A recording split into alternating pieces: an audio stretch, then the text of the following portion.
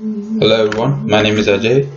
This is the second video of the C# coding interview questions. So before watching this video, I strongly prefer you to watch my previous video where I was explaining you where I was asking you a question like how to sort the list of integers without using the predefined sort method. So, and in the same video, at the end of the previous video, I was also asking you to sort the list of strings without using sort predefined methods. So in this video, I'm going to explain you how you can sort list of strings without using the predefined sort method. So before that, friends, I suggest you to pause this video here and just try on yourself like sorting list of string just pause the video here and just try to write a solution, try to write a function, your own function for sorting list of strings, and just post your solution in the comment section so that I can go through it, and also all the viewers of this video can go through your solution. Anyway, I'm going to explain you the solution, but there may be many solutions, right? We can come across all the solutions. If you find any different, just please post in the comment section of this video. So I'm just continuing this the same code which I've done in the previous video. So you need to go to my previous video before watching this video for having a clear understanding what I'm doing. So here I was asking a question for the next video, like I'm having list of strings. So I'm having four list of strings in this collection. So I have to sort them on the ascending order, like A have to be in the top order, next A, B, C must be in the second, next B, B, A must be in the third, and next B, C, B, B in the fourth position. Why? Because not only the first letter, if the first letter is same between two strings, then it have to go for the second letter of that string and it have to compare. So it is that way. So at the end you have to sort them in the ascending order. So it's nothing but like on the desktop, if you go and right click and if you go for option like sort by, there you can find the option as name. If you do sort by name, then it will sort according to the string file name strings. The file names are like strings and it sorts according to those file names in the ascending order. That's the same thing that we are doing here.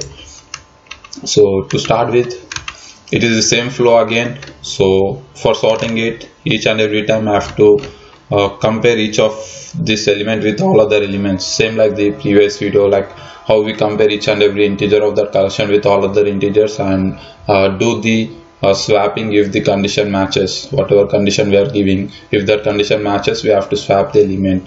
So that way we can do the sorting method. So for sorting integers, so I want to do a small modification here to the same function. So I'm passing a list of strings here, and I want to have a temp string which is of the temp variable of string type. And here for a string we cannot directly compare this way, whether it is which string is greater than which. So for strings you need to use string dot compare. It's a predefined method for comparing two strings. Okay, so this compare method actually compares two strings, like string A, if you see string A and string B, and after comparing the two strings, it gives the result in the int data type, which is nothing but it gives in the three types: 0, 1 and -1.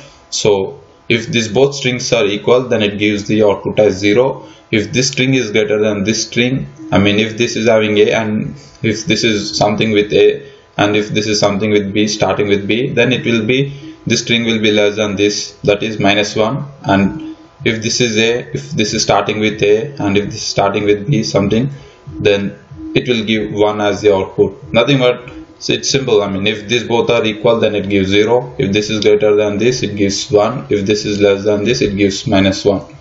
So that way you can compare both the strings. So I'm checking if it is less than 0, means if the output is -1, then I have to swap it. So it is nothing but this is less than this. So when this is less than this, then I'm swapping them. So I explained all these things in the previous video, how exactly each time how we are comparing each element with the other elements and how we are swapping it. So if you follow my previous video, definitely you can understand this very easily. So this is nothing but I'm comparing two strings here, and if it matches the condition that I'm giving here, if it is -1, if it is -1, then I'm swapping it, else I'm not swapping it. That's it. So that's it, friends. And so here you can see this is like before swap. Now let's run and check whether it's working or not. Before sorting, and I want to uncomment this one and the cell I want. So after sorting, so let's run this and check whether it's working as expected or not. Control F5. So here you can see before sorting I'm having BC, BB, ABC, BB, A. So after sorting, let's see, A came in the first place, ABC came in the second place, BB, A came in the third place, BC, BB came in the fourth place as expected.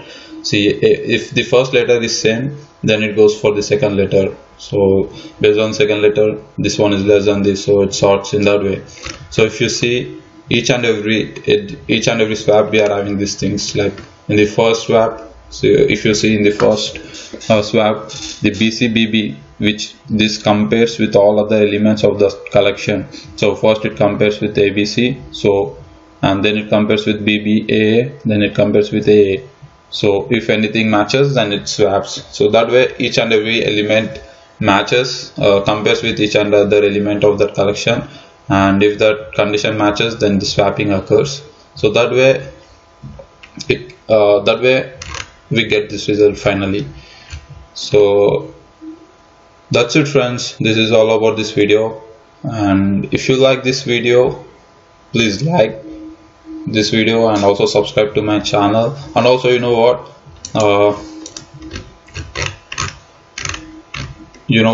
in the next video, so here I'm using a predefined method compare, right? So in the next video I want to ask you a question: how you can compare two strings without using this compare predefined methods.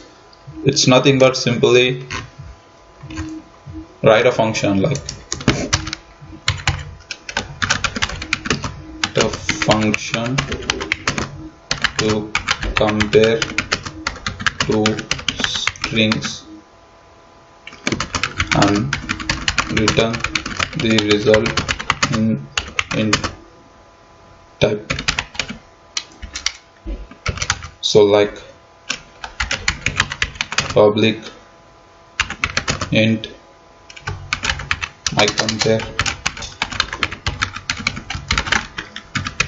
string s1 comma string s2.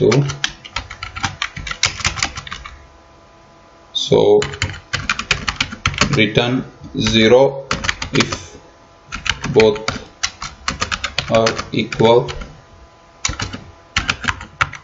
-1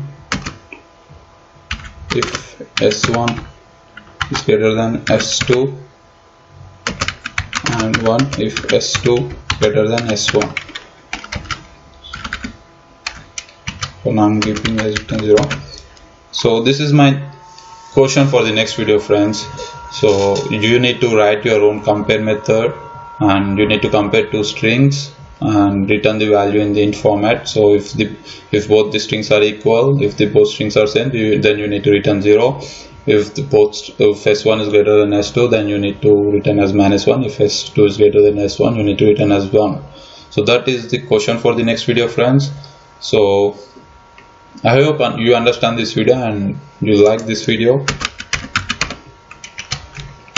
So please subscribe to my channel for getting all the updates and notifications like this. And also the reason for me to make all these videos is that if you go through this video, you can definitely improve your C# coding skills, especially the programming skills, the technical skills in programming, how actually the predefined methods are written. We can come across how actually these predefined methods in .NET are written. So that way definitely you can improve your C# programming skills. So that's the reason I'm making these videos. So thank you, friends, for watching my video. If you like this video, please subscribe to my channel, like this video, and also If you have any questions and if you have any queries, please post them in the comment section. If I go through them, I'll definitely give you the reply, or else the viewers of this video, other viewers of the video will definitely help you if you have any questions. Thanks a lot for watching my video, friends. Thank you. Have a good one.